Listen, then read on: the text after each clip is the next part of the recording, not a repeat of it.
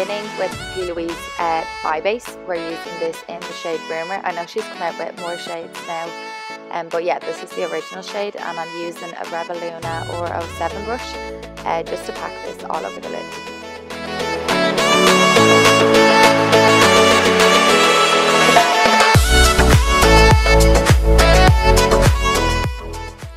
Next, I'm going in with my baby, the Jack and Hill palette. I literally do not put this down. I'm taking the shade Mocha, and I'm using a Rebel Luna or 23 brush, and I'm just going to pack this. Like, I'm not worried about blending this yet. I'm literally just packing it onto the lid, getting the colour on, and then I'll worry about blending this later on. So I'm kind of just doing a semicircle shape. And then next I go in with the colour Butter, and I use this on a Rebel Luna or 21 brush, so this is a bit of a fluffier brush. And I'm just concentrating this colour on the very edge of that first colour. So I hope this is making sense, but you can see what I'm doing anyway. I'm just blending the very edge and just getting that colour down. This isn't completely blended yet either. So the next colour here I go in with is called Jax, and I'm using a Morphe M139 brush. Now this went out of focus here, but I'll show you kind of in the next clip what I do. I literally just blended that colour in between the two colours that I just placed. And then I go back in with the P. Louise base and the Aura 7 brush again. I love this concealer brush, it's so like thin. And I'm just creating the spotlight on the eye. So I always get my client to look up, so you can print it, the base kind of prints on up in the crease, like how high you're going to bring it. I know that sounds, I said that ourselves. But yeah, just so you know how high to bring your kind of cut crease. And then I go back in with Jax and that Morphe brush again, and I literally just pat this over the edge of that concealer for the base.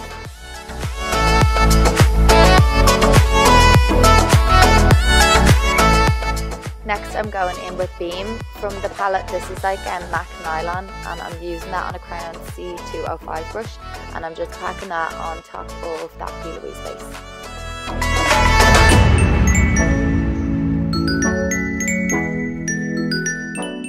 And then I just go back in with that Morphe brush again and just tap over the edges, making sure everything is blended.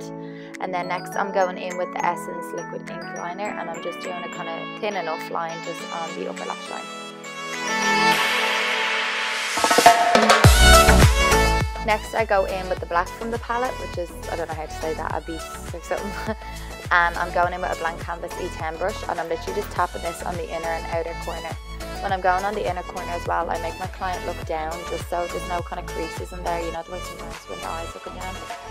And then I'm going in with the base again underneath the eyes, and this is on a Crown brush C411 or 441, I can't remember. And yeah, I'm just tapping this and kind of blending this on the under eye. And then next I'm going in with my Maybelline gel liner. This is a really good dupe for the Inglot 77 gel liner. It literally does not budge, and it's so black. And I'm just tight lining her lower waterline, and then I'm going back in with that black and a C432 brush from Crown, and I'm just smudging this along the edge of her lash line.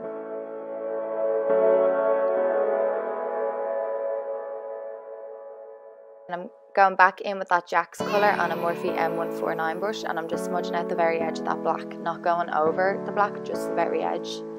And then next I go in with Butter, the same colours we used on the top, and a Crown brush C433, and same again, blending the very edge of that. And then I go back in with that concealer brush and kind of just make sure the edge is blended.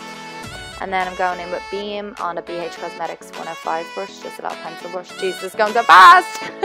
Dolly Boutique lashes in Kylie. Popped them on their Instagram page. They very kindly sent me them, so yeah, they're absolutely fab lashes, go check them out. And then for my kind of primer, I'm using this Insta Strobing Rimmel. It's just like a glowy illuminating primer on a Real Techniques contour brush.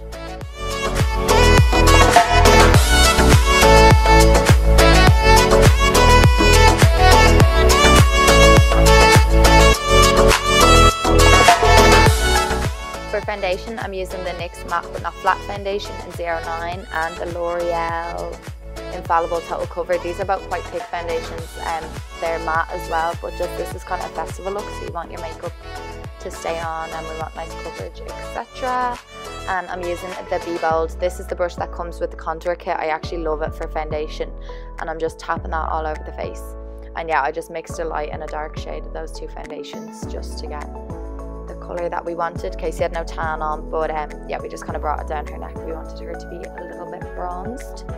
So yeah, just tapping that all over the face with that brush.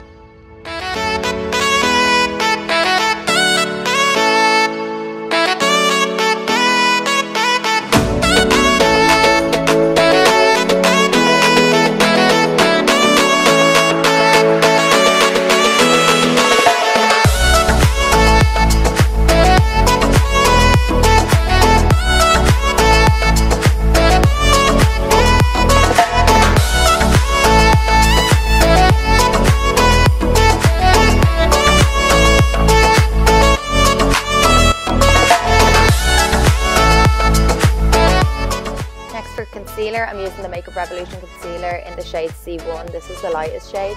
Just like we wanted quite a bright under eye. Yeah, absolutely love this concealer. It's so full coverage. I'm sure everyone's seen it anyway. But yeah, it's supposed to be a dupe for the Tarte Shade Tape. And that one's, I think, about €30, and this one is €5. And then I'm just blending that all in with the original Beauty Blender, just the black one. And this is obviously using this damp.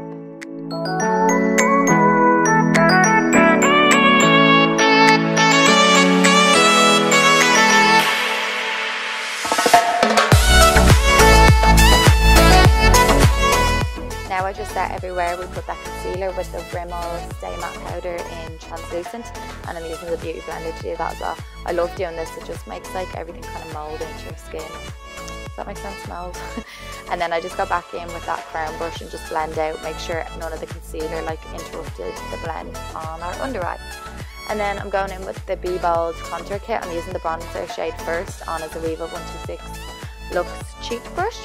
And notice I'm just kind of patting the colour on first, and then I kind of blend it out afterwards, just because we don't set the rest of the skin. So you kind of just tap on the bronzer first and then blend it out.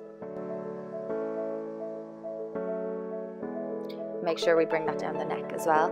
And then I go in with the contour shade, which I thought was going to be really light, but it was actually really nice when I put it on. It just added that kind of shadow in the cheeks.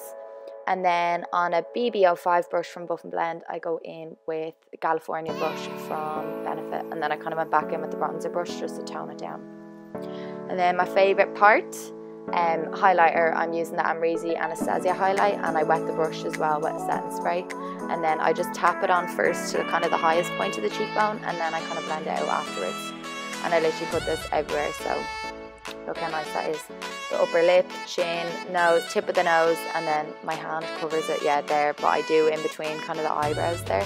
You'll see I do it again, yeah, but I'm covering it there. And then kind of above the brows as well. So you just kind of want that all over glow, especially because we did use the matte foundation. And then I go back in with my bronzer brush just to make sure that's kind of blended with the highlight. There's nothing worse than a big streak. There's Casey checking herself out. And then I'm going in with a lip liner. This is an Essence lip liner. I can't remember what shade it is, but it's kind of like a mauvey kind of nudie one. So I'm just lining her lips. And then we go in with MAC Honey Love on our little Real Techniques lip brush.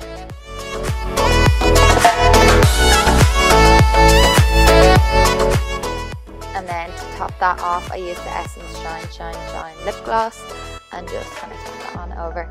And then at the very end, we added in Benefit Ready Set Brow Gel. This is just a clear brow gel. We didn't put any other product in her brows. Look how fab they are. I love that, just like a natural kind of fluffy brow. I think it really made the whole look.